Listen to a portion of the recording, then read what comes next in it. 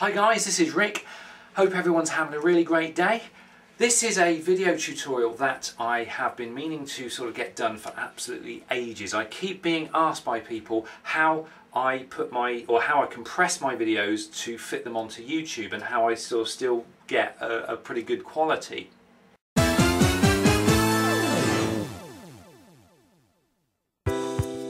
Now I do have to say right from the start, firstly, I am old school. I do not have an HD camera. I use a mini DV camera, but it is a 3CCD camera, which is like semi-broadcast quality, and that will have a bearing on the end quality or the end result that I get on YouTube. Secondly, I also use a PC and I use Windows XP. Now I have tried this technique using Windows Vista and it didn't work very well at all, but if you've got access to Windows XP then this hopefully should work for you. So have a look at this bit of footage and I'll come back to you at the end. Okay, so what I've got here is just 1 minute of basic random stock footage. This is a buzzard flying around, and what I'm going to do, I'm going to save this into a DV AVI format. So if I go File, Export Movie, and then I go into Settings, this is what I do. Okay, first things first, the file type, what I do is go for DV AVI, not just AVI, but DV AVI. On video, I just basically leave everything as the default. Now on keyframe and rendering, what I do is, for the bit depth, usually in Premiere Elements, the use project settings is the default, but what I tend to do is I just whack it up to maximum. And I'm not 100% sure whether it makes much difference or not, but it's what I've always done. And the other thing is your fields, your scans. You can have interlaced or progressive scan, and you always want to go for progressive scan. If it's going to be shown on a computer screen, you want progressive scan. If it's going to be shown on a normal everyday CRT television screen, which not many people sort of use these days, then you want to go for interlaced. But apart from that, forget about interlaced, go for progressive scan, and you won't get those horrible horizontal lines that quite often you see in some of these videos.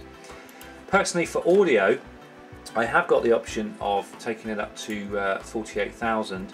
I tend to stick with 44,100. What I found in the past is when I use 48,000 Hertz, I get issues with the end product, but whenever I use 44,100 Hertz, I don't get those issues quite as much.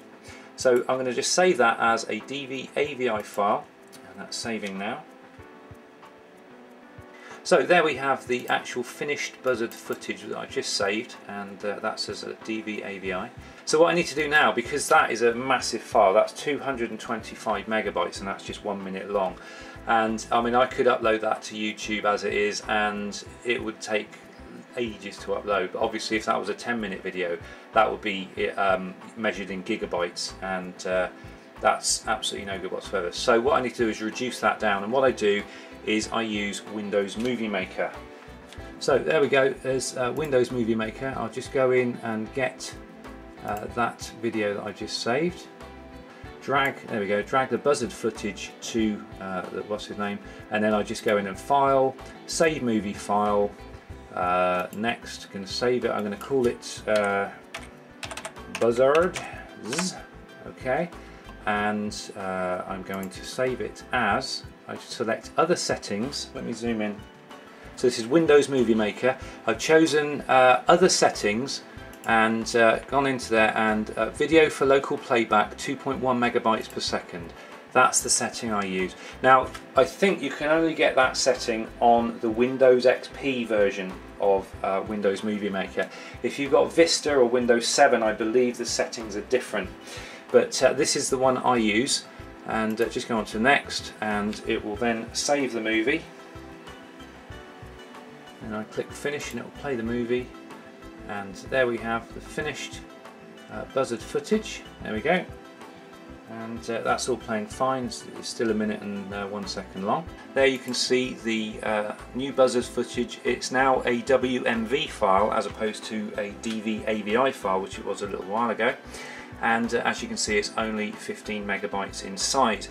That's a 1 minute long piece of footage at 15 megabytes. If the thing was 10 minutes long, then obviously it'll be around 150 megabytes in size. So it's a nice size to upload to YouTube. There's no major deal, major issues with the size of it, and you're going to get a good quality on YouTube.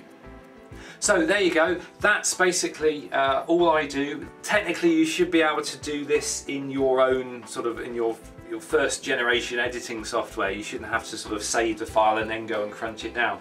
But I've tried it, and I've tried it a lot, and it really, for me, it doesn't work. This works, and I like to go with what works. If you guys want to give it a try, see how you get on, hopefully, fingers crossed, it'll work for you too. So that was it for today. Thanks for watching, guys. Have a great rest of the day, and I will see you in the next video.